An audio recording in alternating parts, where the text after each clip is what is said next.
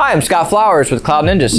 Today we're here to continue our series on the Dell PowerEdge R740 server. In this video we're going to specifically focus on network cards. Let's get going.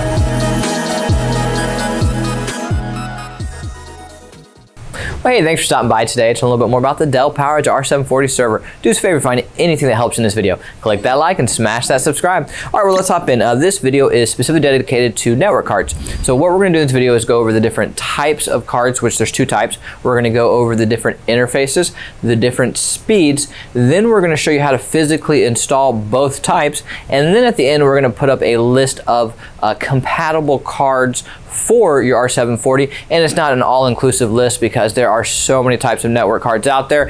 This is just a bunch that we have listed that we know are compatible. And if there's other stuff that you think people will like, hey, drop a comment down below and help other users out. So, all right, well, let's hop in first with the two types. There is, well, on my right here, we have the network daughter card. You might see it listed sometime as the NDC. And the network daughter card, I'm a really big fan of because when we open this up, we'll show you there's an actual carved out slot in the back that is dedicated specifically for the network daughter card, whereas the second type is our PCIe card, and this is a great type as well, especially if you want to add in additional network cards on top of your network daughter card. But the PCIe will use your PCIe slots, of course, and that is the one downfall because you might want your PCIe slots for other things, really. But the nice thing about the 740 is there's so many PCIe slots, not as big a deal, and you can stuff a ton of network cards in there. Whereas with the one U, like an R640, especially the R640 that has two in the rear, only has one PCIe slot. That's a really important PCIe slot if you need it for different things, right? The other R640s come with three PCIe slots,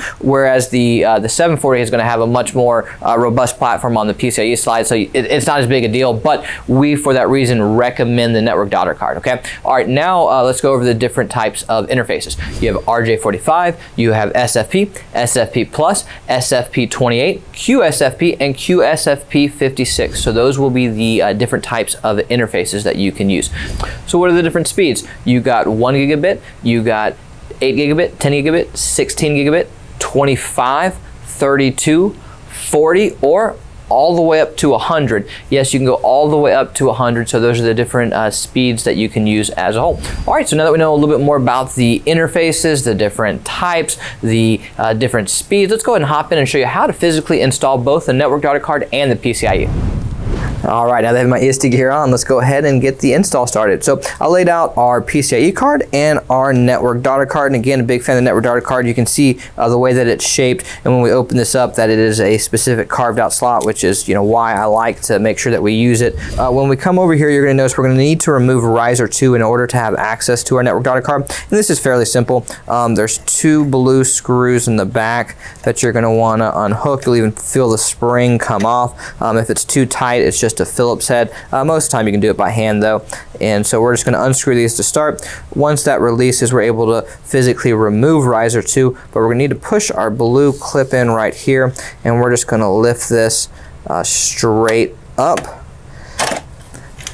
First thing I always like to do with our network daughter card is I take the interface over here and I make sure that it's fully inserted through the slot, because if you don't have it fully in there, nothing else will line up properly. So let me show you how I like to do it. So I like to take this, put this all the way in to start, and then start coming down almost like a hinge.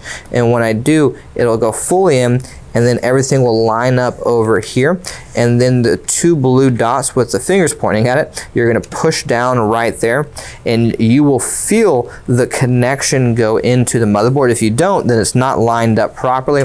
And when you do, the two screws will kind of actually pop up just slightly, and then you screw them down. So it's a really easy install overall. If you're doing this at home for a home lab server, it's very simple. It's definitely something that you can do. It's something that I highly recommend, again, is a network daughter card. So now we'll show you how to do the PCIe card, which is also very, very easy. So the riser that we just removed, what we're going to need to do is actually remove one of these brackets right here. So we're going to take our blue piece and lift this up, and then we're going to take our top bracket out. Looks like I moved the second one, lock that back in. And then once we've taken our top bracket out, it's all about 3 points of contact. So the tip right here of our PCIe bracket, as well as the two leads on our connector here all need to line up. So those are your 3 points of contact you need to pay attention to. So we're just going to come right in, get everything lined up properly, and you'll see everything's lined up nice and flush. And then we're just going to push it down and make sure that you don't see any of the gold tips. It's fully in there. And once that's done, we just push our blue plastic piece back down and everything's locked into place. We're going to come back over here and we are going to reinstall our riser. Now when we install our riser, the first thing I like to do is on the metal housing, there's a hole right here that goes to a black point over here. I actually like to start there, line that up, and then I kind of make sure that this is all the way back to come down.